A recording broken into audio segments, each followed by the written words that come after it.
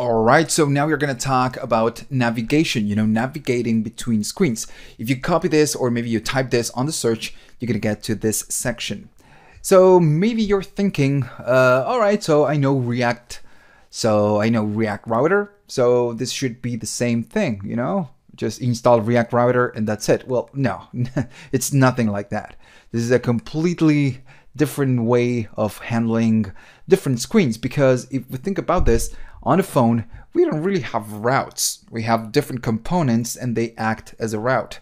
So we cannot really, we don't get something like React Router. We don't get it that easy. So what we get the different component called React Navigation. Now, like I told before, this course that you're watching right now is the second version of this course. On the first version, I've added a different type of navigation because we have different choices.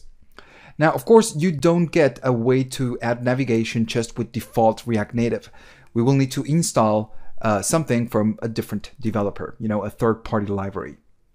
So on the previous version of this course, you got two different options. You get the React Navigation, which is this one. Let me just show you. And this one, it's from Wix. So Wix is the developer of this one, the creator of React Native Navigation. So on the first version of this course, we used this one because React, they gave us the option to use a different one called React Navigation. So at that point, this React Navigation from, pretty much the same developers than React Native was not ready, was really buggy and not really complete. We almost had no documentation at all. So I was forced to use the Wix one, right?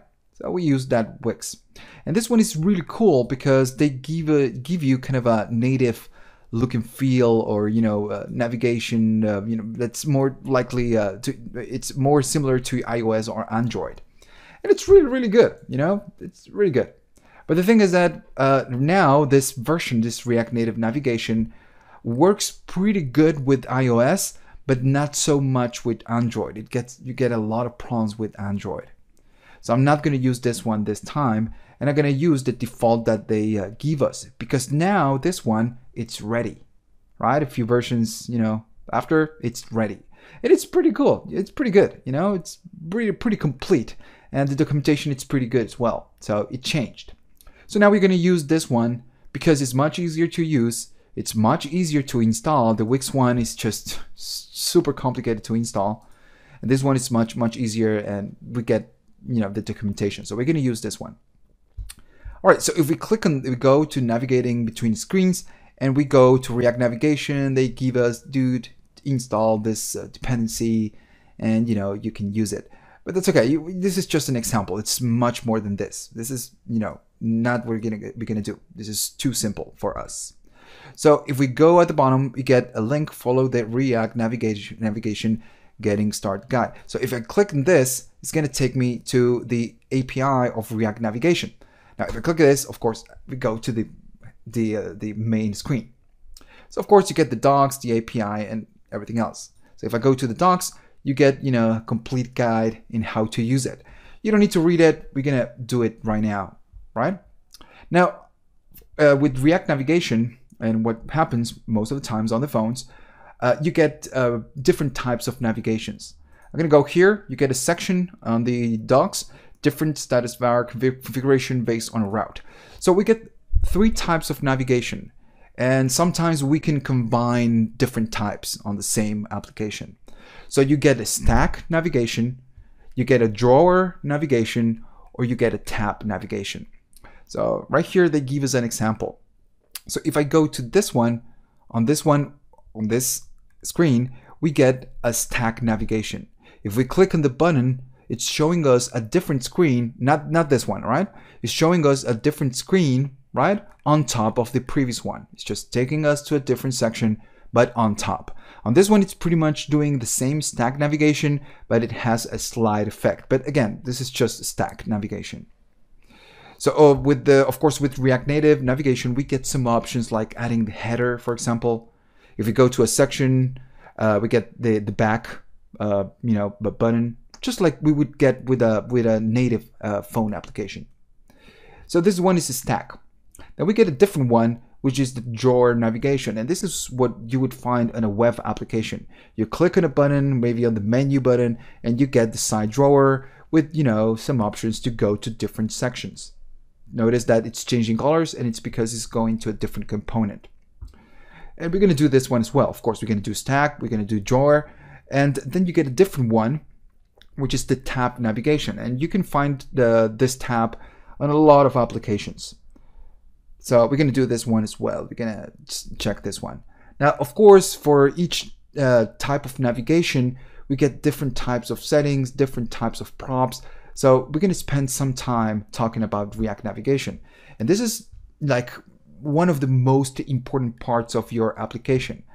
Maybe, I don't know, you want to create an application that has a single screen. Well, yeah, well, if that's your goal, you don't need to watch this, of course. But most of the times you will get different screens, you will get a tab, or you will get a side drawer. So this is the way to do it, doing React navigation. So we're going to start with a new application. We need to do a lot of coding. So I cannot really use the 0.1, right? So I gave you a zip of that one. If you want to download it and play around with that, that's okay. But on this one, we're going to start with a new application. Just like I told you before, React Native, it just changed. Let me go again to the docs, React Native. And it changed to the next version, the 59. On the previous one, we were using the 58. Now, and this is just my advice. You can do, at the end, you can do whatever you want. Either way, with 59, we don't get a lot of changes. You can install the 59 if you wish. The problem is that at this date, this just got out. So it's not a good idea to install as soon as this gets out. Not a good idea. Just install the previous version that that works okay, right? So I'm going to do that. I'm going to install the 58 and not the 59 because I know that that one works. This is too new, just 1 day new. I'm not going to use it. So first, we need to create an application to bring React Native to this path. So I'm going to bring the terminal. You should do the same. Sorry, guys, I had to just cut the video. Okay, don't worry. I'm going to continue right here. So I'm on the parent directory. So I want to bring a fresh installation of React Native. So React Native, then init, and then I'm going to, of course, need to pass the name of the project. Now, before, like I told before, I would like to use not the latest version, which is the one that got posted 7 hours ago. Now, if you still want to use this one, you can do it, of course, but it's your own risk. I'm going to use the latest stable version, which is going to be the 0.58.6. Much later, when we get to a different section, I'm going to download and play with this one just a little bit and see if it's breaking something. And if it's not, I'm going to just use this version, right? Now, right here, it says quite a few deprecated.